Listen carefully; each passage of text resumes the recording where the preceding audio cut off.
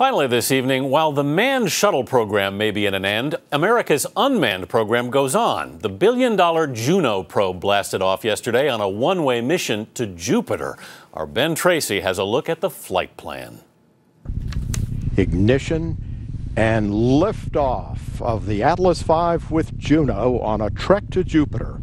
When the Juno probe left the launch pad, it began a 1.7 billion-mile journey to try to solve one of the great mysteries of science. How was the planet Jupiter born? A planetary piece of the puzzle on the beginning of our solar system. Juno will be powered on its 5-year trip by 3 huge solar panels, the size of tractor trailers. It will orbit Jupiter for a year, diving deep into the planet's colorful bands and high clouds.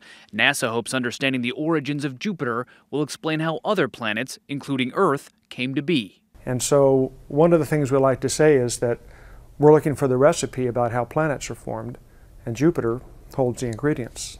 Jupiter is the largest and oldest known planet in our solar system. It is mostly made of gas. Juno will try to find the planet's solid core for the first time. The reason we're doing this is there are a lot of unanswered questions about how Jupiter was formed. The final liftoff of Atlantis on the shoulders of the space shuttle. America will continue the dream. Now that the space shuttle program has been scrapped, missions like Juno are the face of the new NASA. This week, NASA showcased these pictures from their Mars orbiter. They show evidence of water in that planet's craters. Water would be essential for life on the red planet. As for Juno, well, it will die a dramatic death. The spacecraft is programmed to crash into Jupiter when it completes its mission in 2017. Ben Tracy, CBS News, Los Angeles.